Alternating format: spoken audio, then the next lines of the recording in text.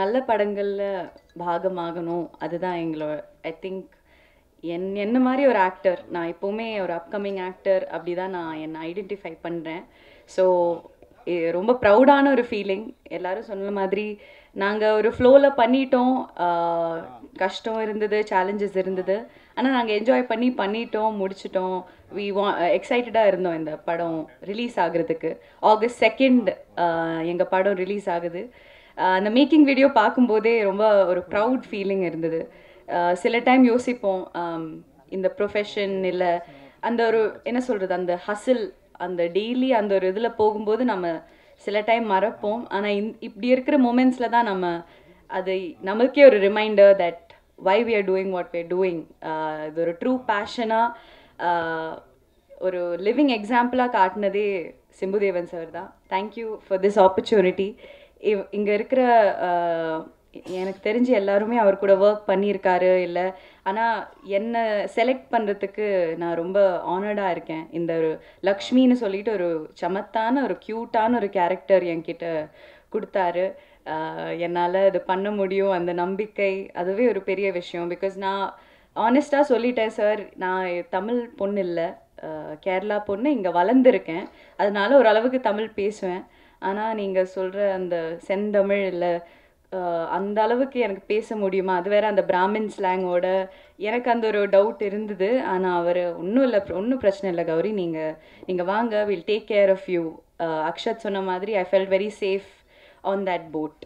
இங்கே இருக்கிற யார்கிட்டையும் நான் இதுக்கு முன்னாடி ஒர்க் பண்ணதில்லை. பட் அந்த ஒரு 10 பேரோட energy, it was like magic. அது எப்படி நாங்கள் ஒரு யுனைட்டடாக இருந்தோம் த்ரூ அவுட்.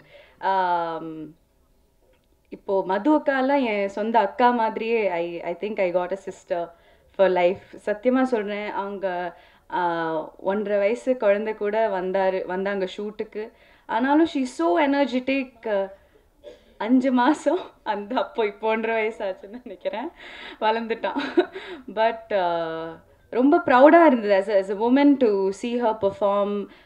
அவ்வளோ பேஷனட்டாக இவ்வளோ வருஷம் எவ்வளோ பேர் கூட பெர்ஃபார்ம் பண்ணியிருக்காங்க. ஸோ எனக்கு தெரிஞ்சு எனக்கு ஒரு 96 மாதிரி ஒரு டெபியூ வந்தது, நான் ரொம்ப பிளெஸ்டாக இருக்கேன்.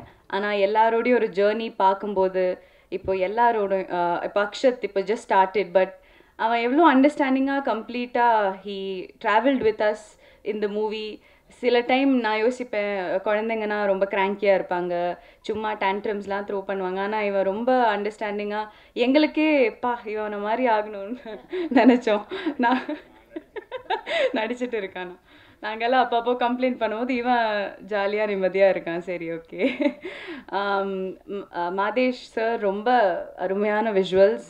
நான் சத்தியமாக எதிர்பார்க்கல. பிகாஸ் ஃபர்ஸ்ட் ஆஃப் ஆல் மானிட்டருங்கிற ஒரு விஷயமே இல்லை. நாங்கள் படகுல போனால் அவ்வளோதான். என்ன சொல்கிறது, ஷூட் கால் டைம் பேக்கப் சொல்லும்போது தான் நாங்கள் திருப்பியே வரோம். ஸோ மானிட்டரில் செக் பண்ணுறது இல்லை, என் மேக்கப் ஓகேவா, ஹேர் ஓகேவா. எனக்கு தெரிஞ்சு என்ன மாதிரி ஒரு ஹீரோயினுக்கு அந்த ஒரு என்ன சொல்கிறது வேனிட்டி இல்லை, நம்ம ரொம்ப பர்ஃபெக்டாக இருக்கணும், அதெல்லாம் தாண்டி நம்ம பர்ஃபார்மன்ஸில் கவனிக்கலாமே, அந்த ஒரு ஐடியாவே என்னை ரொம்ப ஆழமாக அது நான் ஐ learnt through this movie. So I am very very proud that ஒரு ஹீரோயின்னு சொல்லும்போது அவங்களோட லுக்ஸ் மட்டும் இல்லை, அவங்களோட பெர்ஃபார்மன்ஸில் மெயினாக ஃபோக்கஸ் பண்ணாலே நம்ம ரொம்ப தூரம் போயிடலான்னு எனக்கு ஒரு கருதல் வந்தது. So thank you for that realisation mister Chimbu Deven sir. நான் இப்போது இந்த ப்ரொடக்ஷனில் இது second movie. Mali and Manvi என்னை நம்பி இன்னொரு வாட்டி கதாநாயகியாக கூப்பிட்டுருக்காங்க. அடியே கூட எனக்கு தெரிஞ்சு லாஸ்ட் இயர் ஆகஸ்டில் தான் வந்தது. So I'm happy to be associated with them again. எப்போவுமே ஒரு it's a very enjoyable experience. Frame sir is a lovely person. அவர் கூட இன்னும் இந்த இண்டஸ்ட்ரிக்கே ஒரு நல்ல ப்ரொடியூசராக வரணும்னு I really wish from the bottom of my heart. So thank you. Ghibran sir இதுலேயும் நான் ஒரு பாட்டு பாடுற ஒரு கேரக்டர் தான். So his music has been really good. நான் இல்லைனாலே ஐம் அ ஃபேன். ஆனால் அந்த ஒரு ஃபோக்லோர் கானா பாட்டு கலந்த ஒரு என்ன சொல்கிறது கச்சேரின்னு சொல்லலாம். நான் பண்ண பாட்டு நான் ரொம்ப என்ஜாய் பண்ணி தான் அதை நடித்தேன். இல்லை யூஸ்வலாகவே எனக்கு பாடுற மாதிரி நடிக்கிறது ரொம்ப பிடிக்கும். என் பிகினிங்கே அப்படி தான் இருந்தது. So this was really fun. Bhaskar sir மாதிரி இருக்கிற ஒரு என்ன சொல்கிறது லெஜெண்ட் கிட்டேருந்து அப்படி ஒரு காம்ப்ளிமெண்ட் வரதே எனக்கு பெரிய விஷயம். என்ன ஒரு he treats me like his own daughter. எனக்கு என் சொந்த அப்பா மாதிரி தான் வரும். So thank you. என்னை ரொம்ப என்ன சொல்கிறது சேஃபாக ட்ராவல் பண்ணி வச்சாங்க இந்த எல்லாருமே. இங்கே யாரையாவது மிஸ் பண்ணி இங்கே இல்லை. ஜெஸ்ஸி, he is an Australian actor. ஆனால் எனக்கு தெரிஞ்ச ஒரு நல்ல ஃப்ரெண்டாக இருந்தார். எனக்கு பண்ண முடிஞ்சது நான் ஹெல்ப் பண்ணேன் அவரை புரிய வைக்கிறதுல, இல்லை இங்கிலீஷில் ட்ரான்ஸ்லேட்லாம் பண்ணுறதுல. கொலைப்புள்ளி லீலா மேம் மலையாளத்தில் நாங்கள் வைப் பண்ணோம். யோகி பாபு சாரை ரொம்ப மிஸ் பண்ணுறோம் இன்றைக்கி. நான் அவர் கூட கர்ணனுக்கு அப்புறம் பண்ண படம் போட். எப்போவுமே ஜாலியாக இருப்பார். எப்போவுமே அவர் கூட நடிக்கிறது ரொம்ப ஈஸியாக இருக்கும். இன்னொரு படம் நான் பண்ணுறேன் அவங்க கூட. So he is always going to be இன்னும் உயரத்தில் வரணும்னு எல்லாரும் நினைக்கிற ஒரு ஆக்டர் தான் அவங்க. சின்னி சார் இதில் என் அப்பாவாக பண்ணியிருக்காரு. அவரை பற்றி யோசிக்கும் போதே ரொம்ப என்ஜாயபுளாக இருக்கும். இவங்க எனக்கு தெரிஞ்சு இந்த படகுல என்னை தவிர்த்து எல்லாருமே காமிக் ஆக்டர்ஸ். அதனால எனக்கு எப்போவுமே அவங்க இம்ப்ரவைஸ் பண்ணுவாங்க. அந்த மொமெண்ட்டில் என்ன பண்ணுவாங்க அந்த ஒரு மேஜிக்கில் எனக்கு I feel like I'm not a very humorous. எனக்கு அப்படிலாம் டப்புன்னு வராது. நான் ஒரு நாள் சிம்புதேவன் சார் கிட்ட போய் சொன்னேன், சார் எனக்கு கீப் அப் பண்ண முடியல, ஓவர் ஷேடோ ஆகிடுவேனான்னு எனக்கு டவுட். ஆனால் சொன்னாங்க, லக்ஷ்மி என் கேரக்டர் பேர், உங்களுக்கு ஒரு அழகான ஒரு ட்ராக் இருக்குது, நீங்கள் நான் சொல்கிறத மட்டும் நீங்கள் நம்பி செய்யுங்க, ஒன்றும் இல்லை. ஆனால் எனக்கு ஒரு பெரிய இன்டர்வியூலலாம் நான் இப்போ இன்றைக்கி சொன்னேன் தட் இந்த படகுல இருக்கிறது எனக்கு ஒரு ஒர்க் ஷாப் மாதிரி தான். டெய்லி ஒன்று நாங்கள் கற்றுக்கிட்டோம். அண்ட் என்ன மாதிரி இல்லை அக்ஷத் மாதிரி இருக்கிற ஆக்டர்ஸ்க்கு இது ஒரு லேர்னிங் தான். எல்லாம் இப்போது இந்த படத்தில் அது டெலிவர் ஆயிடுச்சான்னு எனக்கு தெரியல. ஆனால் கண்டிப்பாக இந்த லேர்னிங் நான் எப்போவுமே என் கூடயே கேரி பண்ணுவேன். And this has been a great experience.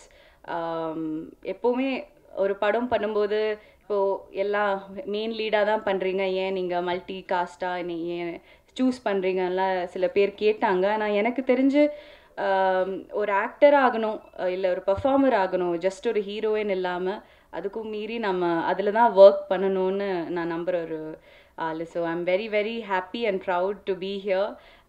அவ்வளோ கஷ்டப்பட்டு நாங்கள் பண்ண படம், கஷ்டத்தை விட எனக்கு தெரிஞ்ச விஷுவலாக தியேட்ரிக்கலாக செம்ம எக்ஸ்பீரியன்ஸாக இருக்க போகுது. அது கண்டிப்பாக நம்ம பார்த்தாலே அது அந்த ஃபீல் வரும். இப்போது நம்ம அதுக்கு பிஹைண்ட் த சீன் என்ன நடக்குது அது எங்களோடது. ஆனால் தியேட்ரிக்கலாக நீங்கள் பார்க்கும்போது கண்டிப்பாக என்ஜாய் பண்ணுவீங்கன்னு ஒரு நம்பிக்கை இருக்குது. எல்லா ஃபுல் டீம் நாங்கள் ரொம்ப கான்ஃபிடெண்ட்டாக இருக்கோம். ஸோ August 2 சரி நம்ம ஓடிடியில் வரும்போது பார்க்கலாம், அந்த ஒரு மென்டாலிட்டி வேணாம். அது இல்லாமல் நீங்கள் தியேட்டர் வந்து சப்போர்ட் பண்ணுங்கள். இப்படி இருக்கிற படங்களுக்கு உங்கள் சப்போர்ட் தேவை. Because this is a theatrical film. அந்த மியூசிக்காக இருக்கட்டும், விஷுவலாக இருக்கட்டும், அந்த கலர்ஸ் எல்லாமே கடல் அவ்வளோ அழகு. எங்களுக்கே சொன்ன மாதிரி சிட்டியில் வளர்ந்துருக்கோம், அந்த எக்ஸ்போஷர் இல்லை. ஆனால் அங்கே போகும்போது தான் இவ்வளோ அழகு நம்மளை சுற்றியே இருக்கேன்னு ஒரு ரிமைண்டர் தான். ஸோ கண்டிப்பாக நீங்கள் தியேட்டரில் போய் என்ஜாய் பண்ணுங்கள். அப்புறம் உங்களோட விஷஸ் அண்ட் ஃபீட்பேக் கண்டிப்பாக எங்ககிட்ட சொல்லுங்கள். Thank you so much.